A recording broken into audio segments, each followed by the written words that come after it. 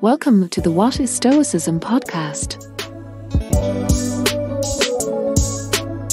Today's episode is an interview with Mark Tuitert. Among other things, Mark is an Olympic, European and world champion in speed skating, a public speaker and an entrepreneur. He's also an enthusiast of Stoic philosophy, so much so that he recently released his own book called The Stoic Mindset, which is a great introduction to Stoicism and uses examples from Mark's life to illustrate how it can be applied on a day-to-day basis. In this conversation, Mark shares a lot of wise advice on how to use Stoicism to make better judgments, deal with emotions like anger and grief, and find fulfillment in life. So without any further ado, here's my interview with Mark Tuitert, author of The Stoic Mindset. I hope you enjoy. So Mark, I really enjoyed reading The Stoic Mindset. You did a great job of mixing Stoic theory with real applied examples from your own life. We'll get into some specific questions about the book, but to begin, I wonder if you could just give us a brief summary of who you are, what you do, and what led you to write the book. Yes, I can. My name is Mark Tuitert. I'm from Holland. I was an Olympian, a Dutch Olympic speed skater. I became Olympic champion in 2010. I retired from speed skating 10 years ago, and now I am a writer, podcast host, entrepreneur, investor, television commentary I still do for speed skating. So I do a lot of diverse things, but one thing that has always stayed with me from, I think, early on in my 20s has been Stoicism. So I love the philosophy. I used it in my life. So a couple of years ago, I decided to write a book about it, which is now translated in English, where I'm really fond of. And it's called The Stoic Mindset. So it's my daily, well, not daily, but it's my life's journey in practical applications of practical philosophy and especially Stoicism. So now I'm a father. I have 2 children, and I live in Holland. One of the early lines in the book says that the Stoic Mindset isn't a handbook telling you exactly what you need to do, but rather an encouragement to go out and seek the Stoic mindset that fits you, which I thought was great. How important was it for you to share this message that Stoicism is actually very flexible as opposed to being rigid and dogmatic? Because it reminds me of a quote I return to often from Kai Whiting, his book Being Better. He says, Stoicism won't necessarily provide us with all the answers, but it gives us the ability to form the questions that ultimately lead to the solutions. So is that really part of the appeal of Stoicism to you and what you've tried to get across in the Stoic mindset? Yes, I tried to get that across. Actually, Kai was here 2 years ago here in Holland at my home. And we had a first meeting here with fellow Stoics in Holland. And it was actually nice to talk with him about this too. And what I mean by, for me, it's really a life philosophy. It's not like a faith, a dogmatic set of rules which you abide to and you call yourself Stoic. I think that is unwise to do. So the thing that strikes me from and what I love about Stoicism is that all the great Stoics we know about, right? They try to apply Stoicism in their own life. And I try to do that as an athlete, and I still do it today. And it helps me to handle pressure, to do the right thing, to make wise decisions as a sort of framework. So it's not something I tell people and say, hey, you have to do it like this and this and this, but it's more an inspiration to, hey, look into Stoicism and see if it inspires you to think better, to be better, and try to think of why these Stoics were all about these character traits, or why did they follow this life philosophy, and why was it so important? And I think life philosophy means that you think about it and you try to adapt it in your own life. And we're all different as persons, as human beings. We all have different roads in life to take. We all have different strengths, different weaknesses. So I think the beauty in Stoicism lies in the fact that you adapt it to yourself. And whether that is really Stoic or not, or it's Stoic according to the Greeks or the Romans, I don't really care. It inspires me to think about life and to adopt it, especially in challenging times or in times where you need an anchor in life, and that's what Stoicism provides, I think. Yeah, it's easy to get caught up sometimes in the theory without what it can really do for you on a day-to-day basis. And some people are arguing about what this means and what that means, but how can you actually apply it in a real way? Yeah, and it is beautiful theory, right? And there's a logical approach to that. But what I try to do with the Stoic Mindset in my book is I try to write a philosophy book, but when I talk about there, where in Stoicism we talk a lot about preferred indifferences, dispreferred, etc., and a lot of terms get thrown out there. But if you just are new into Stoicism, it can get quite complicated fast. So I think a lot of people are like, yeah, what does this mean actually, right? You need a framework, a theory, a theoretical approach, etc. So it gets less practical. So for me, what I tried to do was stay away from the logical explanations we all know. And if you're deep dive into Stoicism, you know about them, you learn about them. I did, but I try to approach it from a different standpoint, not from a really theoretical philosophy standpoint, more from my own personal approach. What does this mean? And whether it's called preferred indifference or and good or bad, and what does this all mean? How can you adopt it? So I try to bring it to life in practical sense, and not you don't have to be a philosopher to read it. It's actually quite, I think, easygoing and approachable.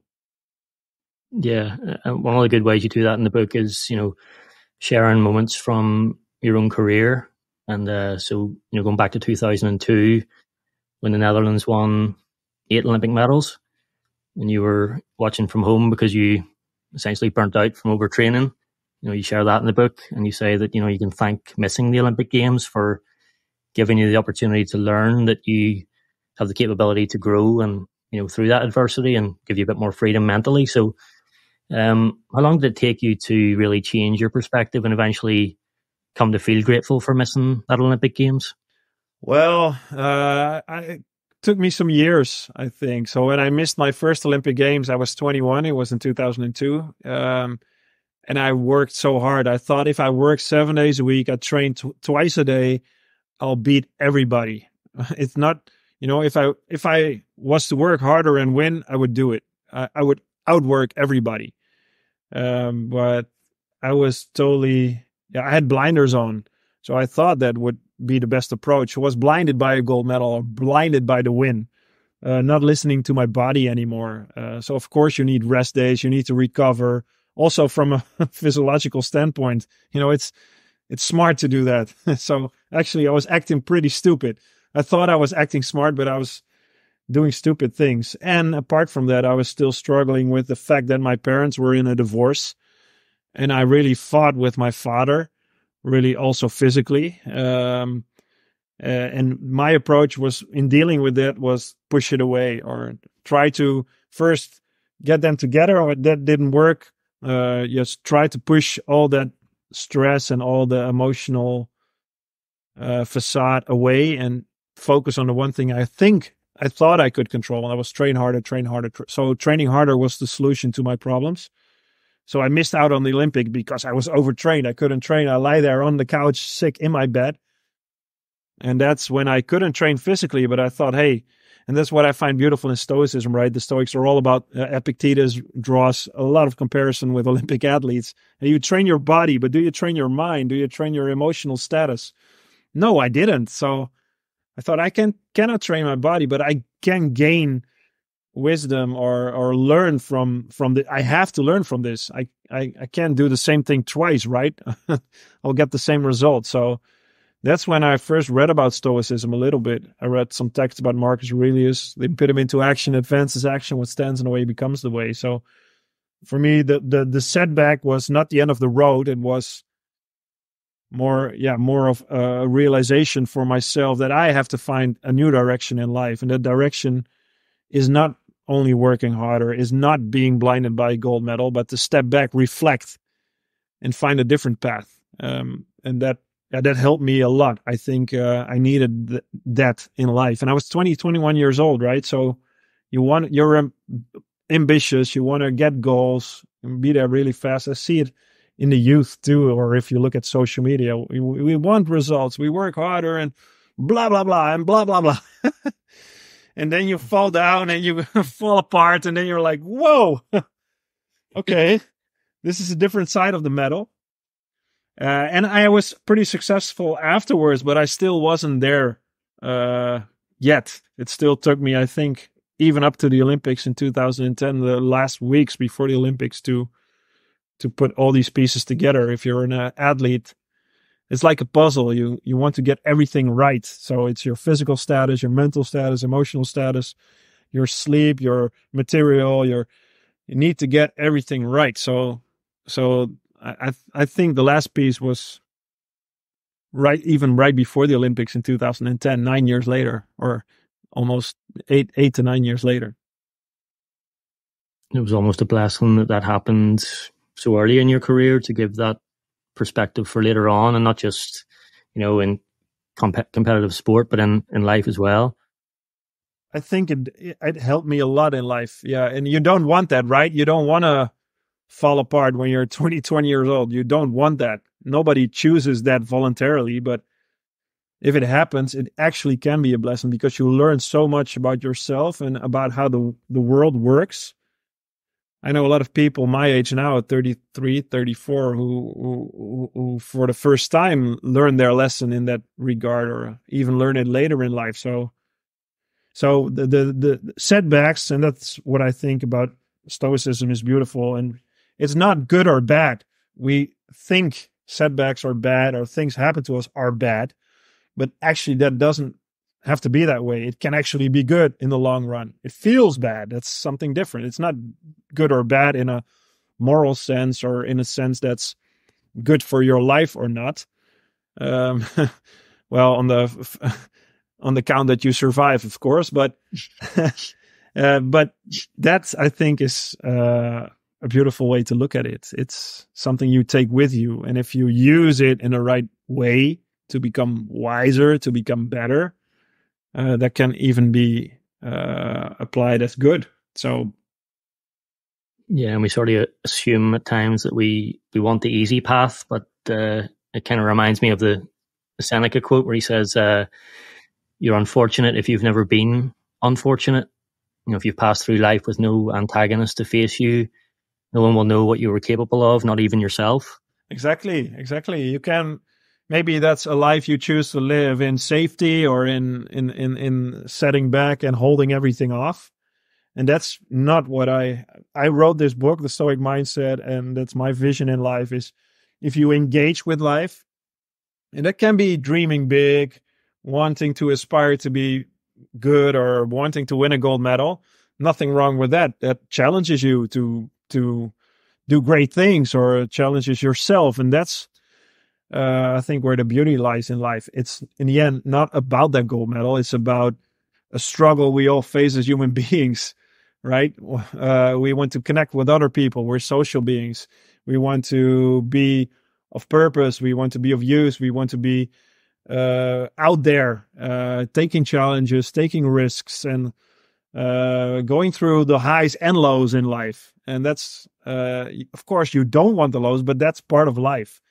So wishing them away is not accepting the reality of life, as the Stoics would say, right? That's not accepting your fate. That's not accepting what life is. That's wishing it to be the way you would love to have it, right? Without setbacks, with high hopes and expectations that you all will get. And that's not the way life works. I think if you look back, and all the entrepreneurs I encountered, all the athletes, if they look back, it's the teams they built their company with, the teams they supported them in their challenge to rise to the podium or the gold medal, or even a 4th or 5th place. And that's what makes it worthwhile, the challenge, right? That's, if you put up for a challenge, that's because it means something to you. And I think that's what I want to get out there to people, to do that, and to learn about Stoicism, to stay ambitious, but also stay relaxed. Also deal with the negative emotions, be emotionally wiser so you can be open and more free to encounter joy, to encounter connections with other people, to really enjoy the path you're on and not focus too much on the end result. Yeah, you touched on it a little bit previously, but you said about how you were dealing with some anger from your parents' divorce earlier in your career. I really like how you described that emotion. You said, my judgment had never progressed beyond that first impression, that first emotional reaction of anger. As long as my behavior was purely based on that first emotion, based on that first judgment, I could only stay angry. So, you had no choice there really, but is the deliberate pause to make a more reasoned judgment after an initial impression something you've had to, work hard to implement since then? And do you think it's something that anyone can learn to do habitually? I think anyone can learn that. I think it doesn't come natural to us as human beings, especially I'm not a natural Stoic, right? I don't consider myself, I don't call myself out, oh, I'm Stoic. No, actually, I'm not. I can be emotional. I can be drawn to results. I can be drawn to goals. So, and that's okay. That can be Stoic too, right? So, but I'm not naturally Stoic. So for me, what I really had to learn, and especially missing the second Olympic Games in 2006 in Turin, for me was like I had everything right in my life. I encountered setbacks. I found a new direction. I had a great coach, a great team. I knew how skating worked. We measured everything, every approach, heart rates, sleep patterns, etc. And everything was great. Everything looked great on the outside, but on the inside, I was really frustrated and I had a lot of anger. And that's an emotion. And that's an emotion that's natural, right? When I give talks or presentations, I ask people, do you feel angry sometimes? And everybody feels angry or frustrated sometimes. And I think Stoic, in a philosophical sense, doesn't mean you don't feel anger. Of course you feel anger. That's a human emotion. If you encounter something, you go, as an entrepreneur, you chase a goal, or you put a lot of effort in something and you put a lot of personal time or money in something, that of course that gets personal, so it hurts you emotionally.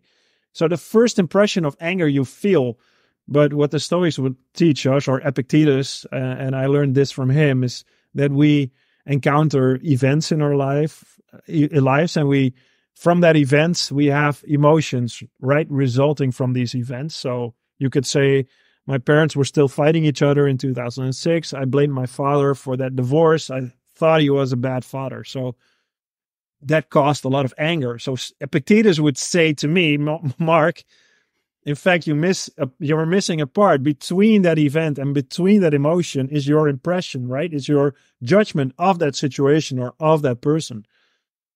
And I think that's such a wise way to think about emotions, because that's true. Because I thought my father was a bad father. I had a judgment of my father. I thought he was doing things wrongly. I expected a lot from him. I was angry at him.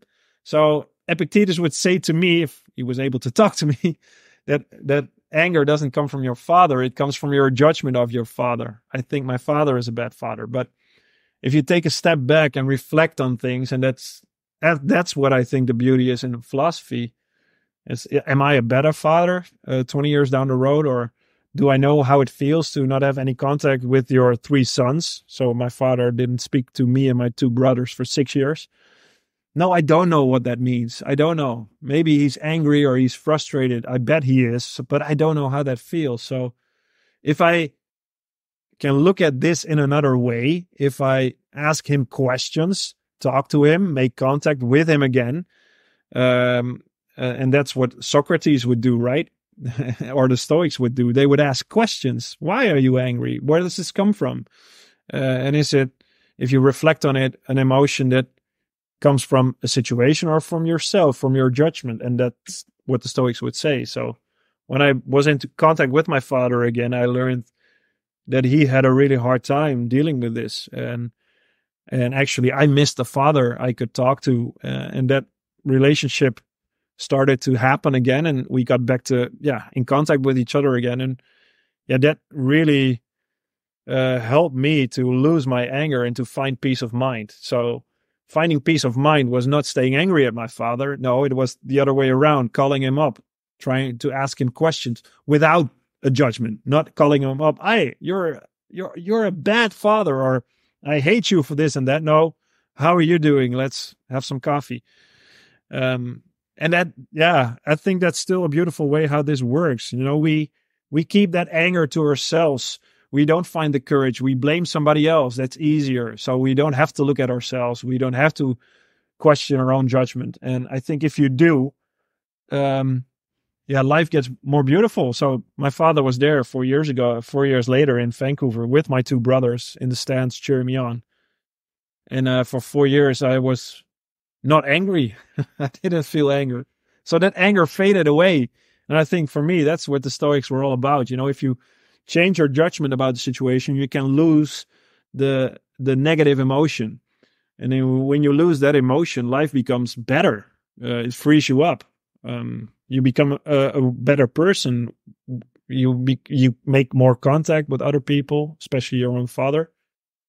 So that's a better way to live for me. Not only, and I got a better athlete by that too. The lesson I had to learn was not in training smarter or harder, but in finding peace of mind, being more relaxed, and that helped me to become a better person, I think, but also a better speed skater. I became better at what I did. That's really the practical application of that, isn't it? When Epictetus says that it isn't people and events that disturb us, but our judgments about them. You usually hear that and say it sounds great and sounds profound, but you have to actually, put it into practice. That, and I think the beauty, and he makes as many comparisons with Olympic athletes. So I'm like, whoa, this philosophy is made for me, right? I am an Olympic athlete. I'm facing this struggle. Epictetus helped me. There's another great line about sport when you said if you're so crazy about winning, professional sports is really not your best option. I thought that was great.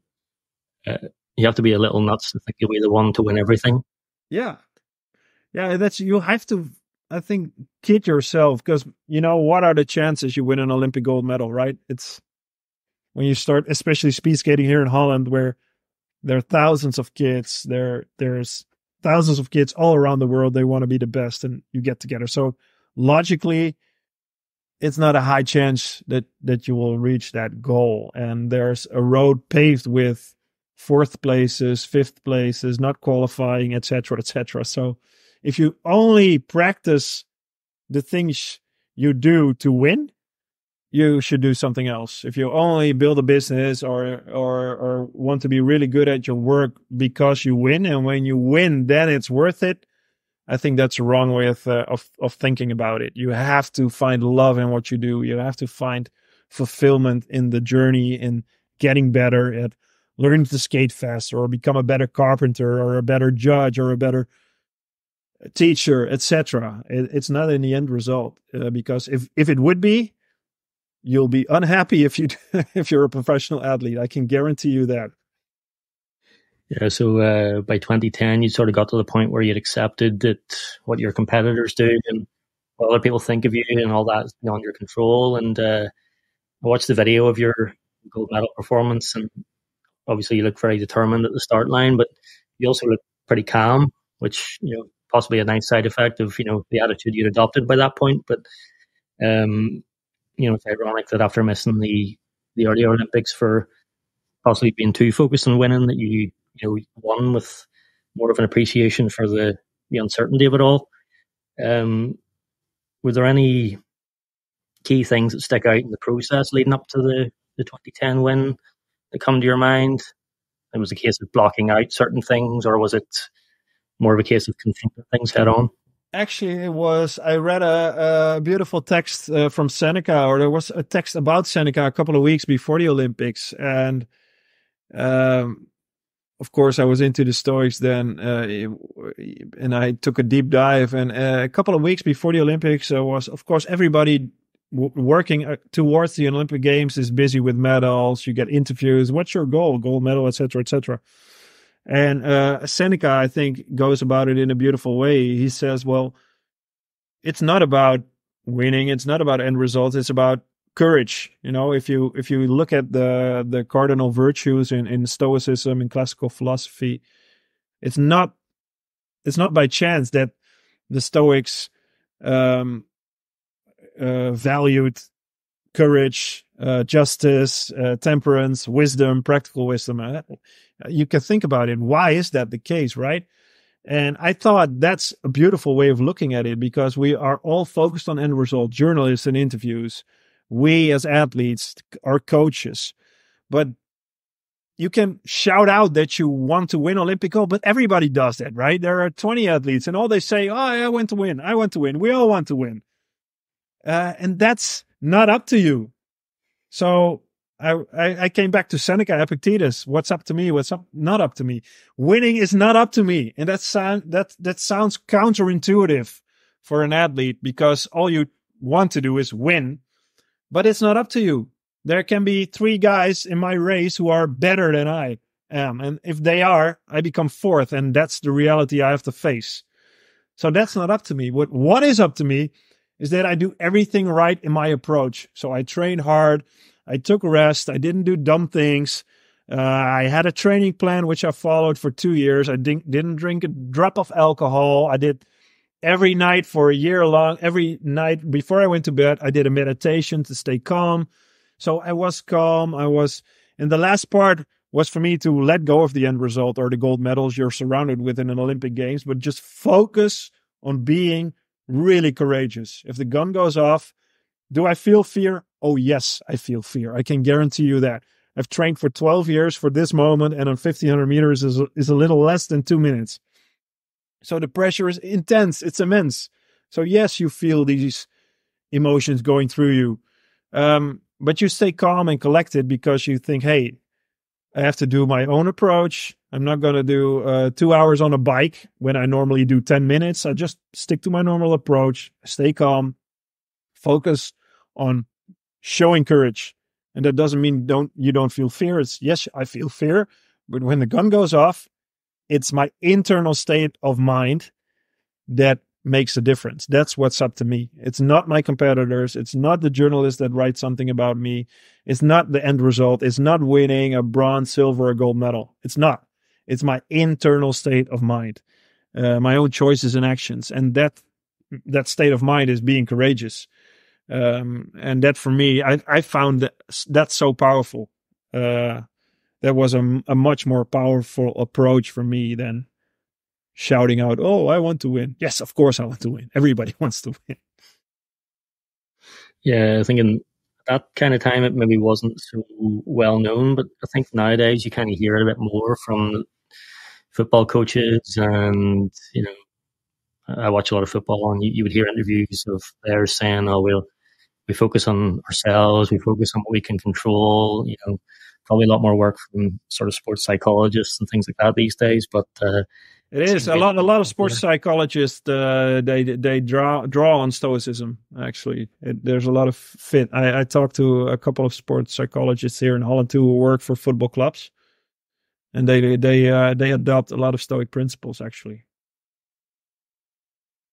so in the book you make the distinction between leading your life versus being led, and I think it's an important responsibility in life that we aren't always conscious of. Probably impossible not to be led in some ways, at least some of the time. But is there anything you do regularly to avoid that sort of cliched future situation of getting to an advanced age and regretting the fact that you haven't really taken charge of your life and pursued the things that actually inspired you? Yeah, I try to reflect on life and try to not step into the rat race. And of course, I have weeks in which I work hard and I want to reach my goals and I keep on going. But I always make sure that at least a couple of times a month, or even if I have time, a couple of times a week, just not follow an agenda, not follow a time frame, not set an alarm clock, etc., but just look out the window and reflect on my situation. Where am I in life?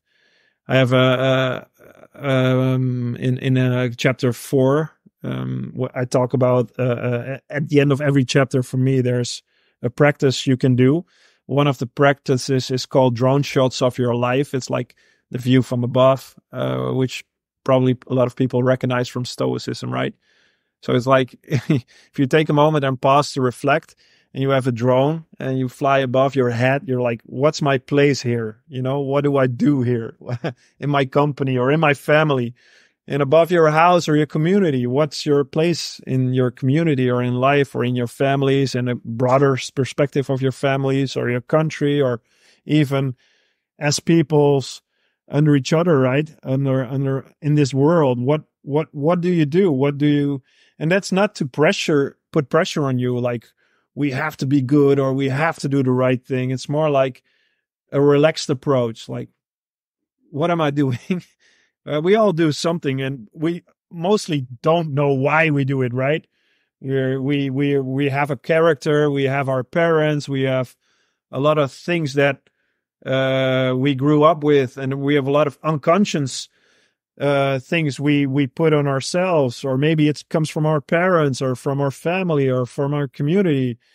So I try to get rid of the shoulds or the would haves or etc., and go back to myself and say to myself, what's my place in life? What do I have to do? So for me, writing a book was coming from that reflection. It was when COVID hit, the pandemic. My company, we make an energy gum. First energy gum was suffering from supply chain issues, like everybody who produced something during COVID. So it was challenging in a lot of ways. And it really, for me, it was a time to reflect. And I was saying to myself, because a lot of people would ask me, how do I deal with this? And I said, well, I know how to deal with this, I think. And I was shook too a little. But I thought, hey, I fell back on really my Stoic principles. I fell back on the things I learned as an athlete, as a human being. What's your place in life? If I don't have, do I put all my energy into things I cannot control, like supply chains, a pandemic happening? Or what can I do to help other people as well? And I thought I have to write down the lessons I learned from a really personal standpoint, so other people can benefit from that.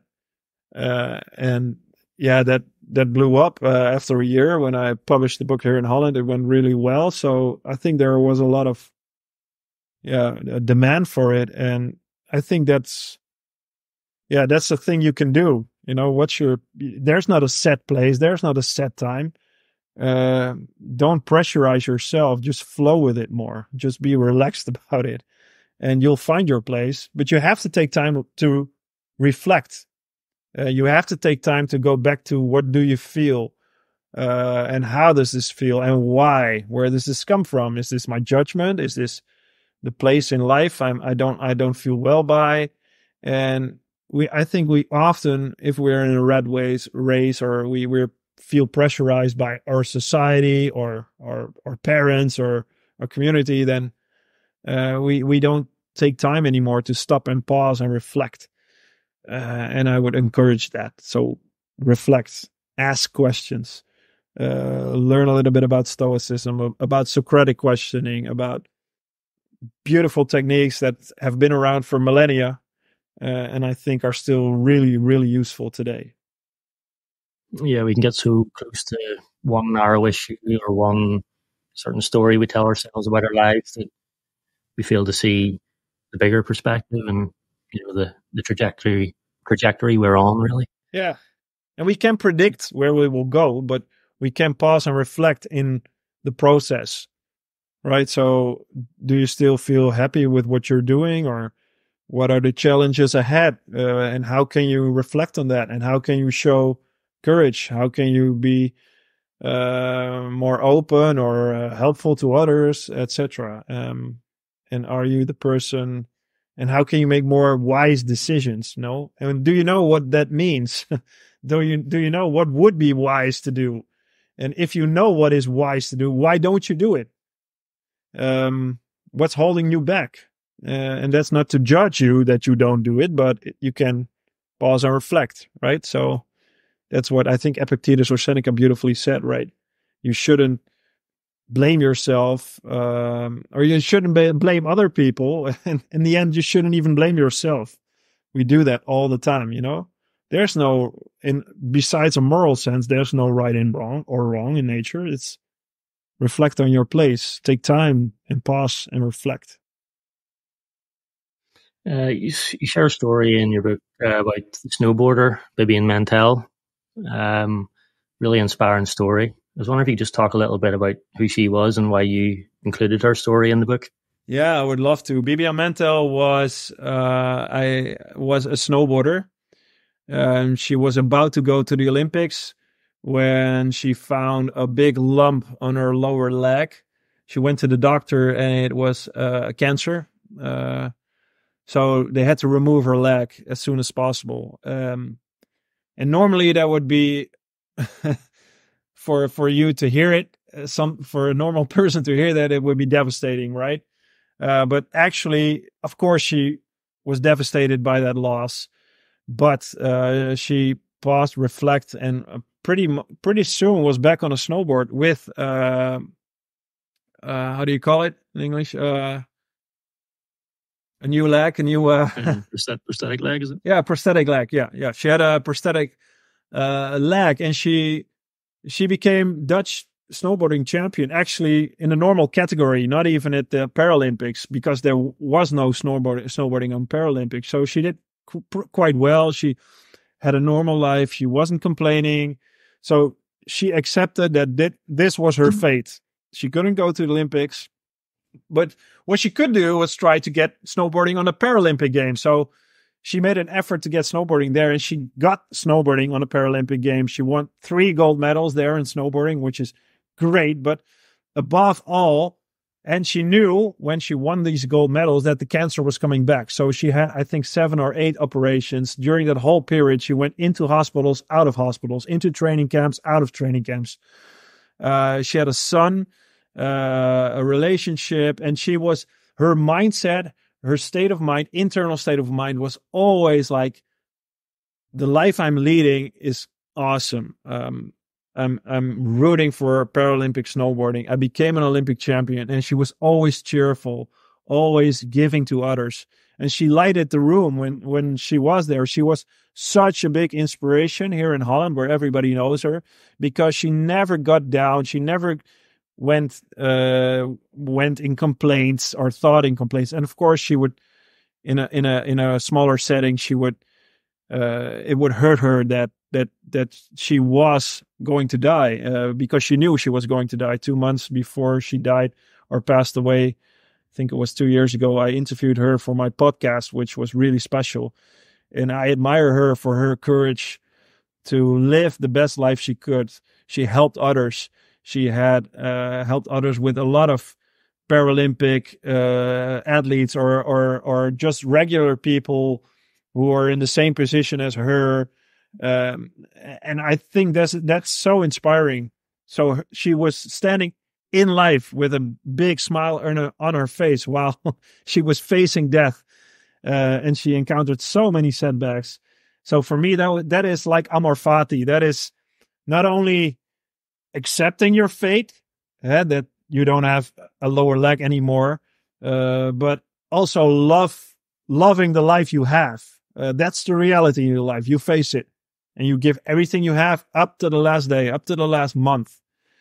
And for me, she's a big inspiration. Like all the Stoics, she lived like in a Stoic sense. She wasn't Stoic. That's what I mean. She probably never read Marcus Aurelius, and I don't care. She is an example of a Stoic sage. She is a big inspiration for me. Yeah, I think that's what's so impressive and impactful, because even if you were to read endless amounts of theory about that type of attitude, you just can't get the same impact that you can from a real example and understanding what she did in, real life practical terms. Yeah, for me, I think that's exactly what the Stoics write about, right? Show me what you did. Show me how you live. And she embraced that, and she showed us. She's a better example in Stoicism probably than me or anybody else. I think that's what real practical applications or real stories and real life challenges mean. And I think that's so inspiring for me. I think, hey, if we can learn a little bit from her, if we can take a little bit from her mindset and adopt it for ourselves, and even in the face of death, try to still do that, right? That's the hard part. Like Seneca said too. Well, he actually had a good death in a Stoic sense, like Socrates, like his big example. And she did too, Bibi on mental, right? No complaining, not wishing it any other way. This is what's in front of me, and I'll face it with my chin up and a big smile on my face. And I think that's beautiful. And we all have to prove that we are able to do that. We can say we will try to do it, but if in the face of death or in the face of a challenge, let's see what you're made of. Yeah, such a good story. You talk candidly in the book about how your mom's depression made you think about death and about your own life. And I heard you say, I think, in another interview that although your mom's gone, you still owe it to yourself and to her in a way to live your life fully. Yeah. Do you think that's a good way of helping to cope with the loss of someone, by committing to live your life fully, at least partially, in honor of them? I think it does. When my mother was severely depressed for over 10 years, the hardest choice I ever had to make was to call my mother and ask her not to come to Vancouver to my Olympic race. And that was really hard to do. Two years later, she took her own life, which is terribly sad. And that's also a lesson, because it's also a disease. She couldn't get out of that, right? It's not like, hey, learn everything you can about Stoicism and change your life. She was not capable of that. So I had to accept that this is her choice, her path, and I cannot save her. I cannot change her. And that, I think that's what I had to learn as a sort of wisdom, because you want to do that, right? You want to save your mother whom you love. You want to do that. You try everything and you're not able to. So I don't blame my mother, and I don't even blame I don't blame myself. There's no one to blame. This is just what happens in life too. And for me, what I take away from that and out of that is actually my mother. Death is not the worst part of life. I think it's not living. I saw her struggling for 10 years. I saw her not being able to live fully. We had a daughter, and she couldn't feel that. Sometimes she could, but she couldn't. She was not there with us, and that's terribly sad. So I understand that's not a good way to live. So I thought, when I'm living, as long as I'm alive, it's terribly sad what happened to my mother, but she gave me my life, and I will honor that by living the best life I can, and by totally embracing that life with the loss, with the sadness, not pushing that away, but celebrating actually that life is there, and that is part of life. Life is not what happens to us without loss, without fear, or without things that block our path or that feels terrible. No, that's part of life, and it's up to us to still live a good life in every way. So I think that's what I try to do, and I struggle with that too, of course. It's not like I learned that, I know how to do that, and for the rest of my life I will be happy. It's the same as I have a gold medal. Well, if I feel terrible, it's not. It doesn't help to put. Oh, I have a gold medal. I'm an Olympic champion. Oh, gone are all my worries. No, it's part of life, but that's, I think, the beauty in it. Yeah, that's really well put, and it reminds me of something Seneca said on that kind of theme when he said, great part of those we have loved remains with us, even after fortune has removed them, which I think is really true. That is true. That is so true. That's exactly how I feel about the loss of my mother. She is there with us. That love is still there, and I honor that love. And with that love is loss. There is pain and grief. But I can, that pain and grief is there. But there, I can focus on the love. Right? That's where you put your focus on. So of course I cry sometimes, but I'm here. I'm alive, and the love for my mother is in me. So I will pass it on to my children. So you also talk about flourishing and finding fulfillment in life by doing what aligns with your nature. It's a very kind of turn of phrase. I think it can be hard to know sometimes whether something just isn't for us and we need to try something different. Whether that be a work or hobby or something else, or whether you should actually persist with it for a bit longer and try to overcome the difficulty of it. You said you tried a lot of different things since hanging up your skates. Did you develop a good way of knowing when to stop and when to persist with the things you were trying? Well, I think that's what I call in Principle 8, right? Lesson 8, the map is good, a compass is better. We all want a map in life, right? This is the road you take. You do this. You go to university or you go to school. You follow this path and you will get there. And you'll find out it doesn't always work like that. Because it's easy to set a goal. It's easy to say, hey, I want this job or I want to win this medal, etc. It's not easy to get there, but it's easy to set the goal. And if we step on that path, if we go on that road, we find out, hey, this is not what fits me or fits my nature. So if you do something only for the goal, you will not reach it, because reaching a high goal takes years on years, maybe decades. And to be motivated and keep that motivation, you really have to find something that aligns with your values, with your character, with your interests, with something you enjoy, with these three things. So that's what I learned. I learned when I quit speed skating, I thought, I'll just get another goal, I'll reach it and I'll be happy, etc. And I found out it didn't work that way. I tried to sell skates. I built a business. I tried an event. I tried just to work. The first time I did a job interview, I was 34 years old. And they asked me, tell me, Mark, where are you good at? And I said, well, I'm really good at skating left turn laps. But I don't actually know what I'm good at, right? You learn where you're good at or not, what you like or not, what fits your value system or not, where your interest lies or not. If you set out on your path and do things, not stay grounded at your home, read books about how you should do things, but just go out there, get a job, build a business, fail, learn, adjust. And that's what I mean by a compass. So for me, my compass, what I learned was that is where my interest lies, and that's in philosophy and actually thinking about things. How can I do this? So I did a lot of tests, also job tests, and I score high in metacognition. So thinking about thinking, that's what suits me. So you can call that philosophy. So that's where my interest lies. And I love sports. So that fits me. And one of my character traits, I would say, or one of my top values is autonomy. So if you put me into a system which is really guarded and grounded and like a blue system, I don't flourish in that.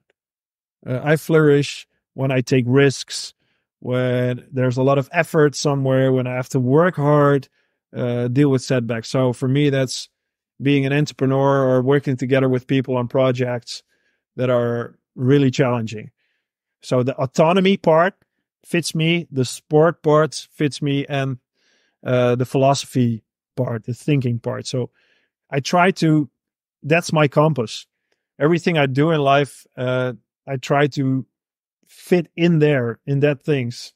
So if I step out of that zone, probably do a television show about cooking or something like that, I don't really enjoy it, or there's not that challenge for me there. So I learned to say no to these things and try to focus on the challenges I would really love to have, because it's not focusing on building a business and enjoying it for 10 years. It's sometimes gruesome or excruciating when you face these problems. But there has to be something in there which makes you want to work at that problem every day. And that's, I think, where flourishing means, and what the classical philosophers in Greece call eudaimonia.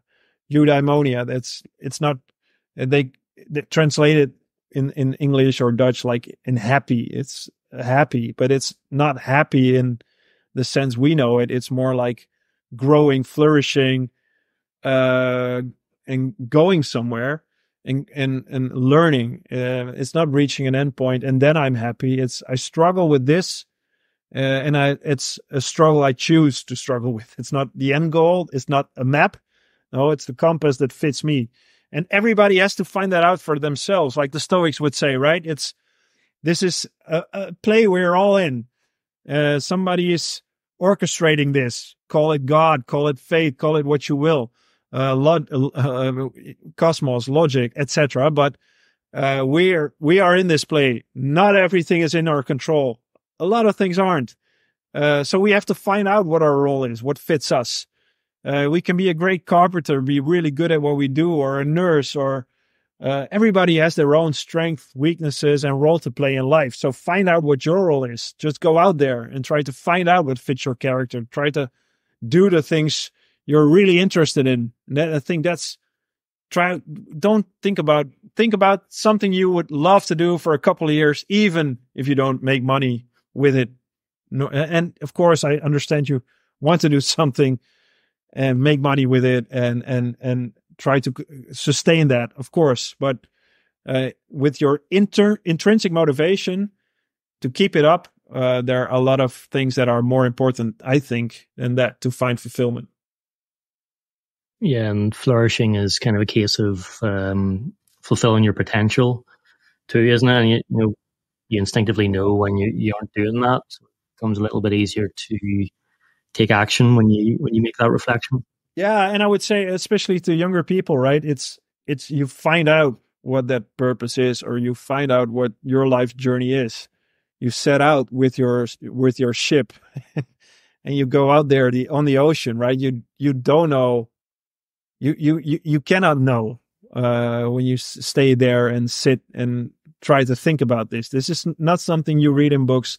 This is not something you do leaning back. This is just acting out and trying to get out there, and that's chaotic. That's not a set path, and that's, I think, where insecurity lies, where chaos lies, and I think that's beautiful in life, right? There is no path, so it can go all ways, and that's right. That's adventurous. So look at life as an adventure. Yeah, that's good advice. So the final sort of question I had related to the 4 cardinal Stoic virtues. And you say that the word cardinal derives from the Latin word cardo, which more or less translates to hinge. So courage, temperance, justice, and wisdom are seen as the hinge in life, a point around which everything else turns. So do you have any straightforward advice on how people who want to make the cardinal virtues the hinge in their lives can make a start on that? Yeah, I would write them down and just every day reflect on them. Like, what are, or at the end of your day, like, what are the things I struggled with today? And if I try to find a solution to something I do, or something that doesn't feel right, or something I find challenging, can I use these 4 cardinal virtues? Or maybe one. Maybe you can use justice, and justice is not, in a sense, like abiding to the law, like we congregate, or we think justice means. It's more in co-creation with other people. Like, we don't live for ourselves only; we live together with other people. So, do we treat them justly, and vice versa? So, you can use justice if you work together with people. Is there a balance to give and taking? And is that balance in the right way? If you can think about that when you work together with your friends or with your family or in business, if you have customers or partners you work with, are things in balance? Do you make the right choices or and the wise choices? Or do you need to show courage if you have to step out there and tell somebody or confront somebody else with something they did good or bad, or you thought what could do better? Do you show up with courage to do that? Or do you show your practical wisdom?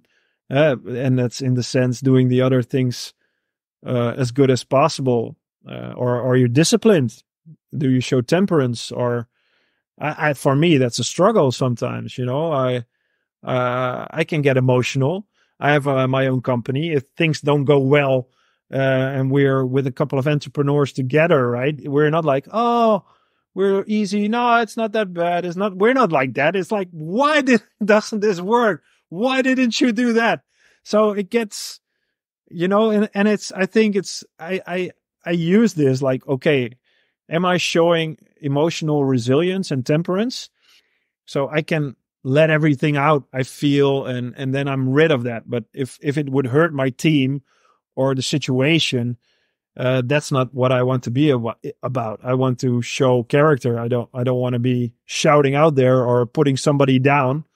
I don't think that's worth anything, any goal or anything you want to accomplish. So showing temperance, emotional resilience, emotional control, disciplined to go to work every day, show yourself and the best of yourself every day, even if you don't feel like it.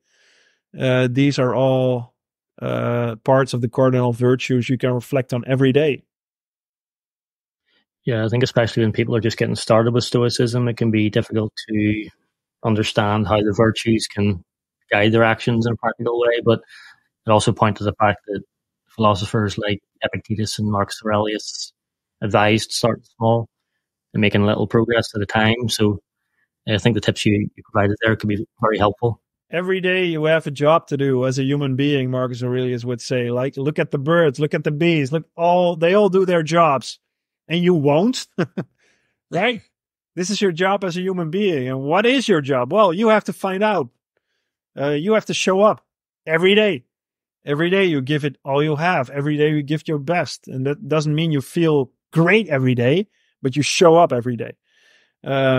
And I think that's a value that's really important. And I think it helps if you dive into that, what the ancient Greeks and Romans meant by that, right? Because it's not always the same in a wordly sense what we mean by the word, or our connotation with it, or interpretation of it. So I think it's good to think about these things and to reflect on them. So it's not like reading a book, oh, this is how it works. And that's, I think, the beauty of Stoicism. It's not like something you learn and you know for the rest of your life. It's something you try to adapt every day, day in, day out, probably to the last day of your life. Because we are not naturally inclined always to do that. And that's okay. We're human beings. We're not sages. We're not perfect. But we can work on it every day. And as you say in the book, thinking is always done in service of doing. Yep. Which is a great line. And I think it's probably a good point to end on. It's a good advice. You can say that you're Stoic. You can say this, or you can come up with, like Epictetus would say, oh, great, you know everything Chrysippus wrote, right? You know how to interpret all the texts of these great ancient Stoics, but do you know actually what to do? Or do you show it? And you can interpret all these great texts, and you can totally lose your temper when you step out of this room, or you step out of the painted porch in Athens. So it's great you know all these things, but if you don't put them into practice a couple of minutes later, well, then you can congratulate yourself on knowing a text really well. Well, I think that's not what Stoicism is. Exactly, yeah. So Mark, thanks very much again for joining me. I really enjoyed this. Is there anything else you wanted to say about the book just before we go? Yeah, great for having me. Thank you. No, yeah, I would love to come to England or the US, or to talk about Stoicism and to learn learn more to get to know more people in Stoicism, and that's for me a big factor. I think for me, the biggest motivation is that, and why I wrote my book is for people to have a sort of an entrance point into Stoicism. So it's from me. I'm a normal human being. I'm not an academic philosopher. I'm just an athlete, and of course, I've accomplished some things for sure. But I used my life stories. I used the lessons I learned from Stoicism, so somebody can get a hold of them in a approachable way. And if they read my book, learn about Stoicism, I would love for them then to read Marcus Aurelius, Epictetus, Seneca. So I try to write an entry point to make Stoicism come to life, and for people to dive further into this philosophy. So learn about all the different things and aspects, the logic, the ethics, the physics, and see how it can enrich their lives. So you need a starting point somewhere, and I hope, this book can provide that. Yeah, hopefully people go and check that out. I really enjoyed reading it myself. Thanks, Mark. Thanks again. Thank you, Alan. Thank you.